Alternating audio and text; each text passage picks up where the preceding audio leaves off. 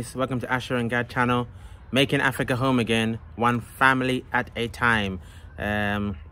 Bringing to you today a really popular request. I've had a few comments, especially from the guys who live in United States, Canada, North America. They're asking me how can they have 110 volts circuits in their home as well as the 220 volts. Now, yes, I have seen a few homes that have 110 and 220 in them as well. Not that many, but I've seen a few. Now I can understand why I've had this question a lot, because obviously if you live in any of these countries that use 110 and you're planning on relocating to Ghana or any other African nation that uses 220, then obviously you don't necessarily want to throw all your stuff away. You know, you want to bring some of your stuff with you if you're planning to relocate. I'm sure you do. I'm sure you obviously change some of your stuff, but you're going to bring a lot of stuff with you, equipment that operates on 110 volts, and it is important that if you're building your home, you build your home and you plan it so that you can have both 110 where necessary and 220 where necessary also in terms of the voltage. So this video is all about how can you do it. All right, is it possible? Yes, it is indeed possible. It may get a little bit technical, but I try and stay as high level as possible. What I have done is I have an ebook on this particular topic, which I'll go through much later on. The link is in the description, which gives you more detail and enables you to engage with your chosen electrician to get this done for you. All right, so let's get right into it. So, you know, obviously some items will be 230 volts, for example, air conditioning, your lighting, for example. These type of items will typically be 220 volts. Sorry, so you always need some element of 220 volts in your house. However, you may want to have some sockets that are 120 volts. You know, for certain items of equipment you're coming with. Even some ceiling, I've even seen some ceiling fans that are 120 volts. So it's good to have a mixture. Where you're going to have your sockets, you have a choice. At every socket location, you can either have two sockets. You can have one that's 220 volts and one that's 110 volts. And normally the 220 volt sockets are physically larger than the 110 sockets, so you can easily differentiate them. But if you want to, you know, make it a bit more obvious, more trendy, maybe you can put a different finish, a chrome finish over the 110 volt ones or whatever. It's up to you. But just find a way to differentiate between the 110 and the 220 volt socket outlets, or any equipment outlet that you want to use. Obviously, a shaver socket is always 110 anyway, so there's no issues with that. All right, so the question is, how does it work? How do you actually get 110 from a 230 volt supply? In Ghana, the main power supplies to homes are 230 volts single phase, or you can have 400 volts 3-phase system coming into your home. Okay, now the way to, if you like, efficiently give yourself 110 volts in your home as well as 220 volts is to use what is called a step down center tapped transformer. Okay, I repeat that again, a step down center tapped transformer. Okay, there is a diagram coming on your screen. Now, don't worry if you're not electrically minded. I'm just going to explain it as high level as possible. Okay, that diagram shows you a transformer. Okay, as I said, center tapped. Basically, you know, on the left hand side you have the phase, which is the line, and the neutral that comes in from the ECG pole through the ECG meter to that transformer, and then the output of the transformer. From the transformer you get what is line 1, line 2, and the center tap from the neutral, which is grounded. The center is tapped, so you get 3 lines from that transformer, which then goes to your distribution board in your house system. Okay, those 3 lines allow you to have a mixture of 110 volts and 220 volts respectively. Okay, for those of you who know about electrics, the reason why you can have it, because the neutral is center tapped to the secondary winding. So from line 1 to neutral, from line 2 to neutral, you have 110 volts, but between line 1 and line 2 you have 220 volts. Okay, so that is a very nice mixture that can be in your home, no issues whatsoever. Okay, now remember I said this is a single phase coming into the transformer to give you the 110 and 220 volts output into your home. So you'd be applying to ECG for a single phase from the pole, typically. All right, you need single phase. You can't do it with all 3 phases. However, you know, if you want your electrical supply to be a bit more resilient, you can bring all 3 phases into your home, obviously via the meter and via the incomer. And there's a way you can arrange it so that you only have one of the 3 phases supporting your building at any one time, or one of the 3 phases, if you like, connected to this step down transformer at any one time. Okay, for more details of that, refer to the ebook in the description. That will give you more details of that and the circuit diagram and how that actually works. Yeah, so you need single phase, but you can bring in 3 phases to give you more resilience if you so choose to do so. Okay, now just another diagram on your screen. Just wanted to show you how the elements come together. So the first box is ECG, and your power supply will come from ECG from a pole near your house, be it a single phase supply or 3-phase supply. Okay, that will go through the ECG smart meter. Okay, all right, and then from that smart meter it will go to what they call in Ghana TPN incomer, which is basically it's just your main incoming isolator, which has all your fuses for all the phases. From there you take a single phase. Okay, you take a single phase into this step down center tapped transformer.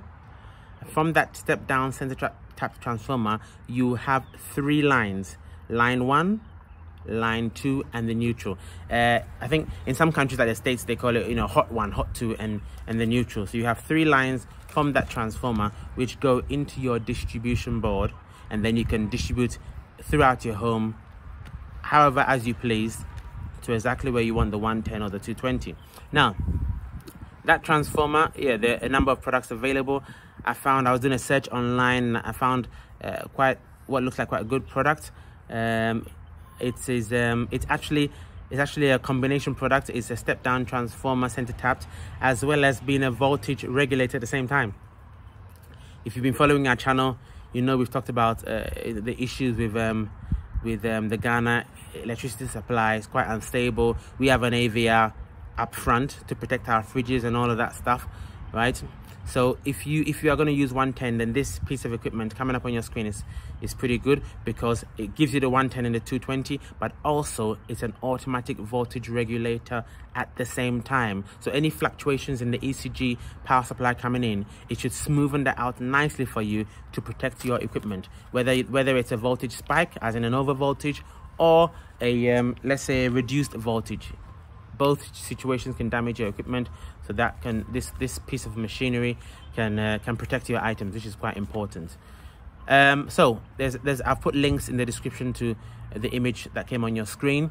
Okay, funny enough, I found a product in Walmart and a couple of other places. I think 220converters.com.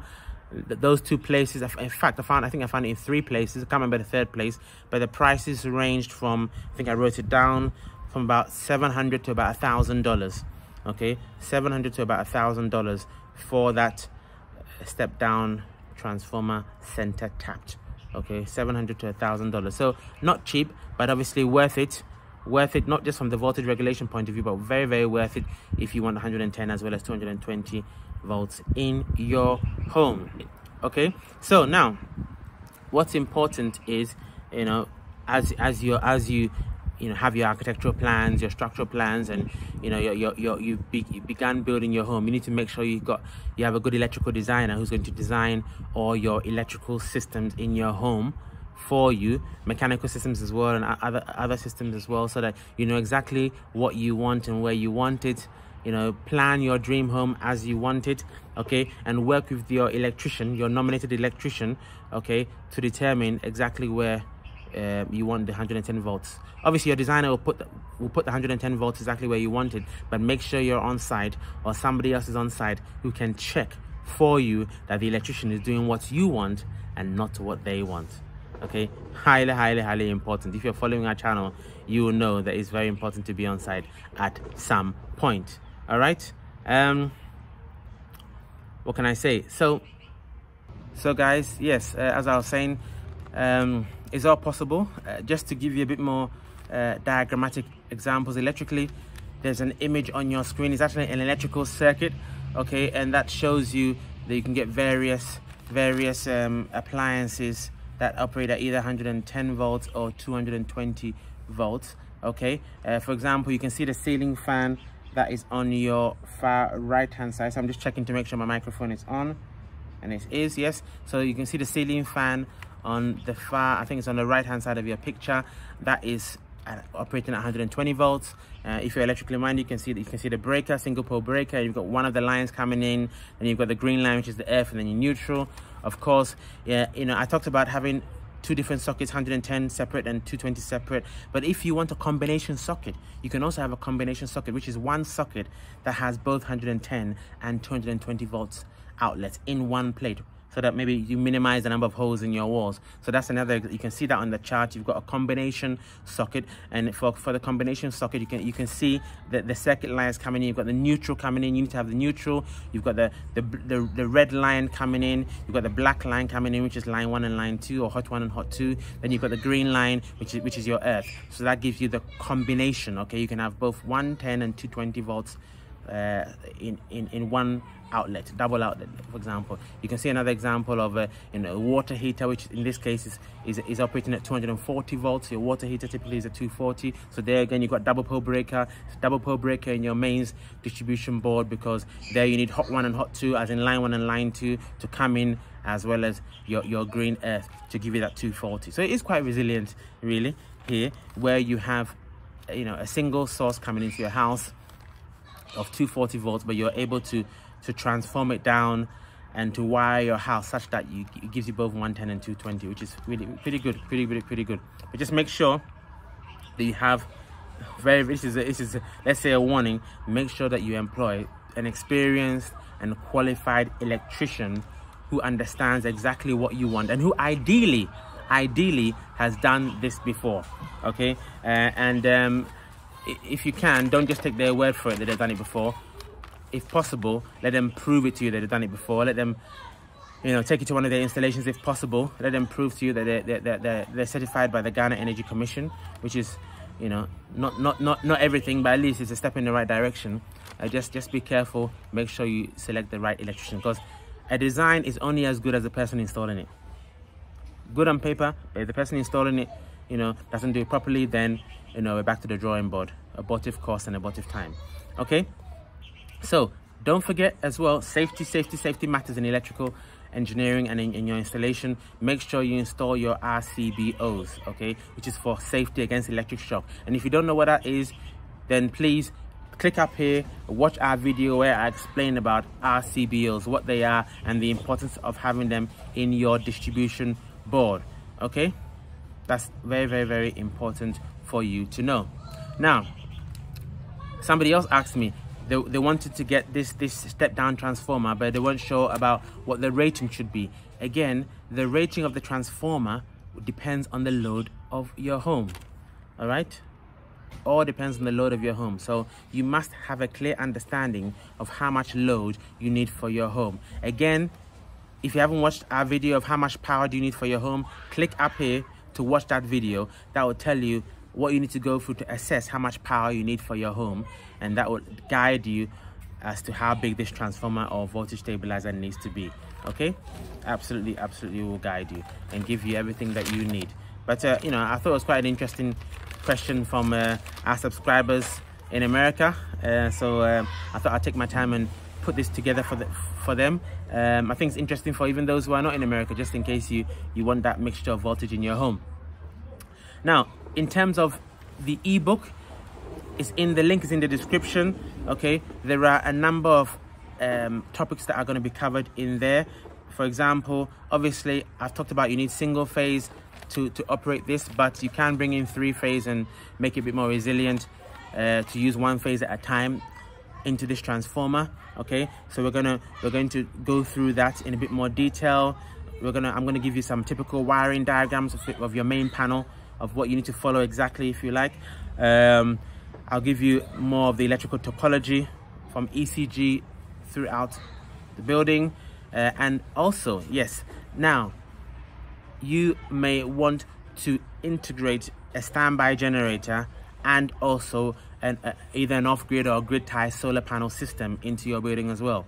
Okay, so again, I've gone into the detail of a design of how you could have your normal ECG coming in, as well as a standby generator and or a solar system that can also connect into your building, still giving you this 110 volt and 220 volt supplies into your building.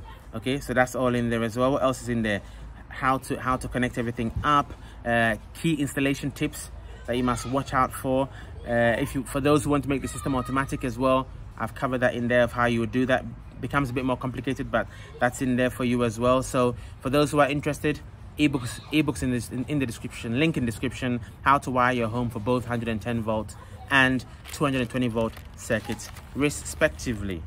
Right, let me just check my notes to make sure I haven't missed anything. I don't think I have, but let's have a look. It's quite an important topic, so I just want to make sure I've covered it all.